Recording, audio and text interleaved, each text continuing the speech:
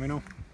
Yeah, Autumn, obviously, you know, Gulf Saskatchewan 2019 junior champion. How does it feel for you? Feels really great. You know, I played some really good golf, and you know, just to like shoot my 3 best rounds ever in a tournament all in a row, it just feels really good. And there was a lot of competition.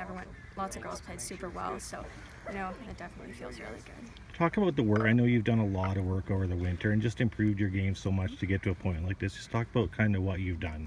Yeah. Well, I did HP stuff, and with Golf Sask, and I worked with Jeff Chambers.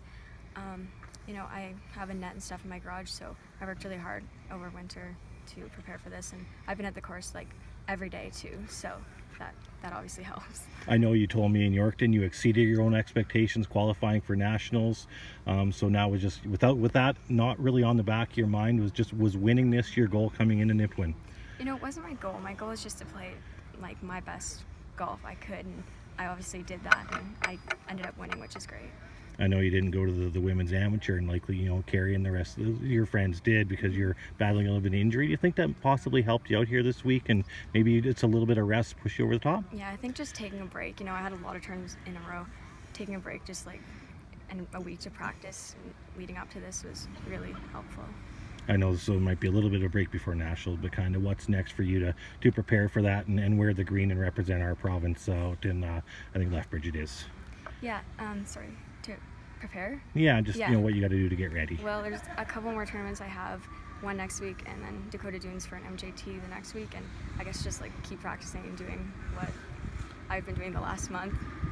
I know you just had a little thanks in your speech there. Yes, I know your parents have been super supportive. You've had Steve and you know Jason with the HPP. Just some thanks here for a moment like this.